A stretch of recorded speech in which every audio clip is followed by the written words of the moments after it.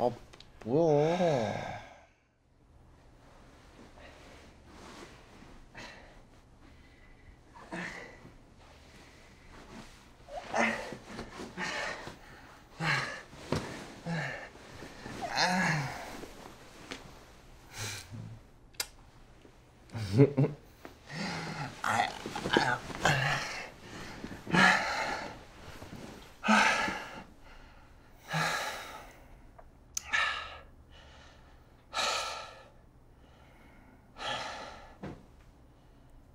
공부 안 하고 맨날 클럽만 다녔나 봐.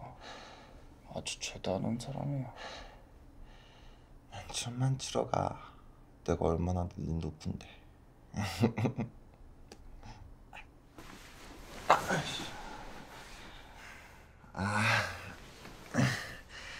나 도망 안 가. 걱정하지 마요. 어?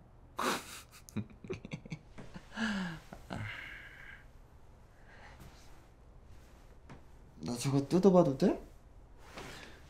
안 돼. 뭐 샀는데? 작은 거 샀어. 뭘 사야 할지 몰라서. 내 건 없어?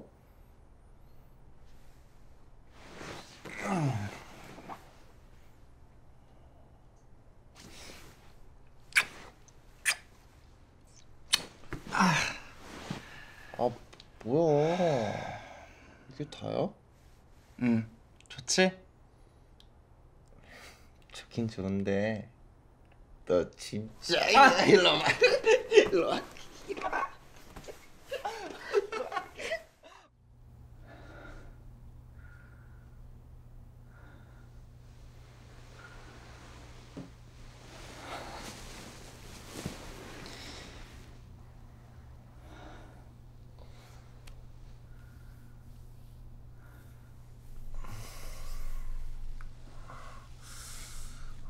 왜 그래?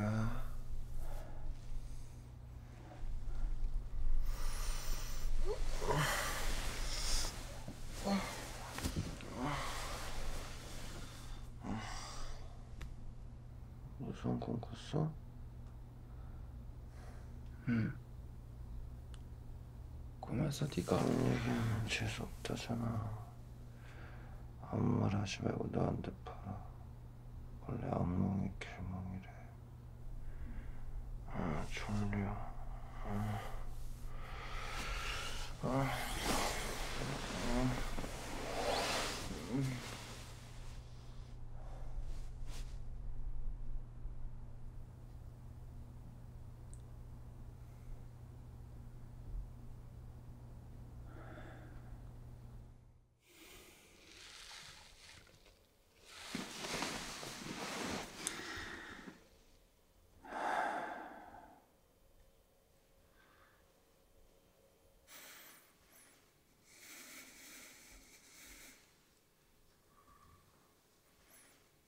잠이 안 와? 불편하면 침대에서 자. 내가 밑에서 잘 테니까.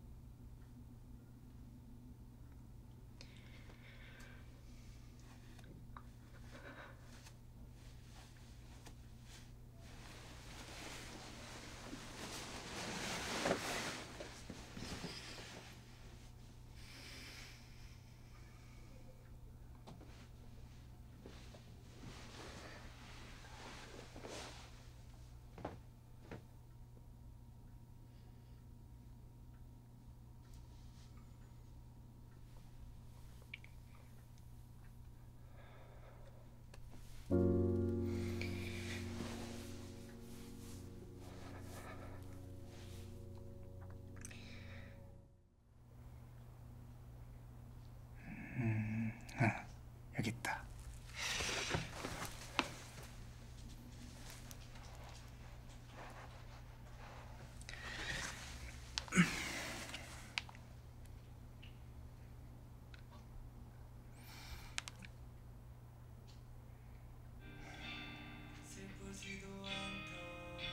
이 가수 노래 진짜 못하지 않냐?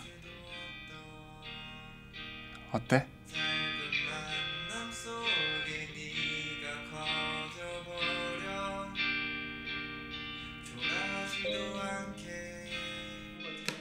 시켰어야 돼. 정말 두 분 다. 맞아, 그 시켰어야 돼. 영상 주먹 어떻게 지? 아니에요. 아유 고맙다.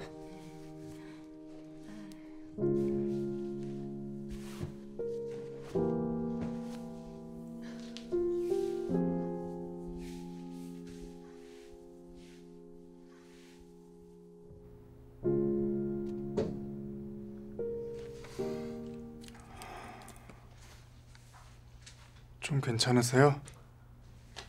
괜찮아졌어. 이제 정신 좀 차려야지. 수연이 별일 없지? 그게 왜? 수연이 눈 떴어요. 아까 얘기하는데 눈을 살짝 떴다가 감더라고요. 뭔가 반응을 하는 게 아닌가 싶어서. 원래 감았다가 뜨고 그래. 저렇게 누워있어도. 의사는 별 얘기 없고? 네. 저기 그 카메라 아직 가지고 있지? 네. 여행 갔을 때 그거 우리 수연이 최근 사진이 없어서 그러는데 한 장만 뽑아주라.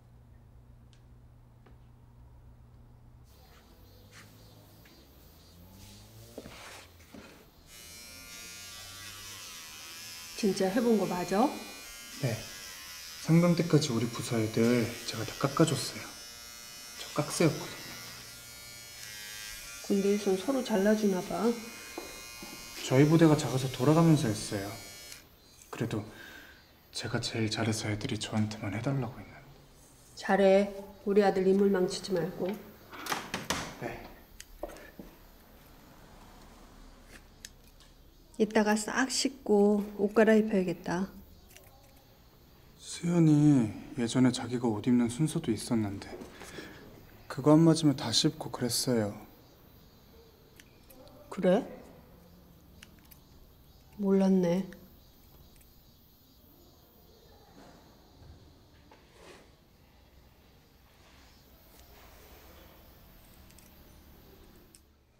너 얘 고집 얼마나 센지 알아? 모를 거야. 징글징글해. 말은 죽으라고 안 듣고. 그래서 미워 죽겠어. 안 돼 죽겠고. 미안하고. 고맙고. 우리 두 아들.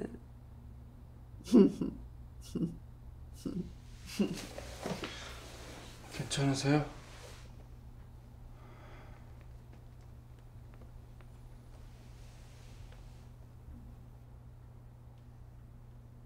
넌 괜찮냐?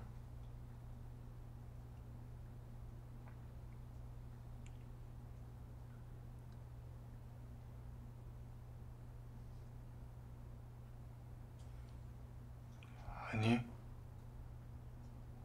하나도 안 괜찮아. 혼자 하는 건 너무나 익숙해서 잘하겠는데 왜 이렇게 둘이 하는 게 힘드냐? 왜 너만 멀쩡한 것 같지?